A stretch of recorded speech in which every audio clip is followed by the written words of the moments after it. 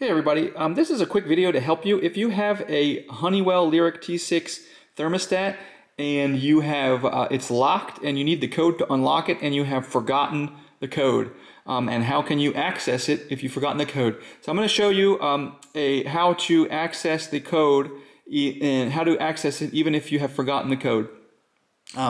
And then you'll be able to, once you do that, then you can change the code to something that you know, or you just want to unlock it. So there is a trick to the code, and that is if you remove it from the thermostat from the wall, like I've already done here, and you turn it around back, you'll see you have all the information on it, and you'll see over here on the right you have this number 1924. So if you take that number and you add 1234 to it, so, just doing math, so if you add 1,924 plus 1,234, that will get you a 4-digit number. And if you enter that in, then the thermostat will accept that code and will unlock it.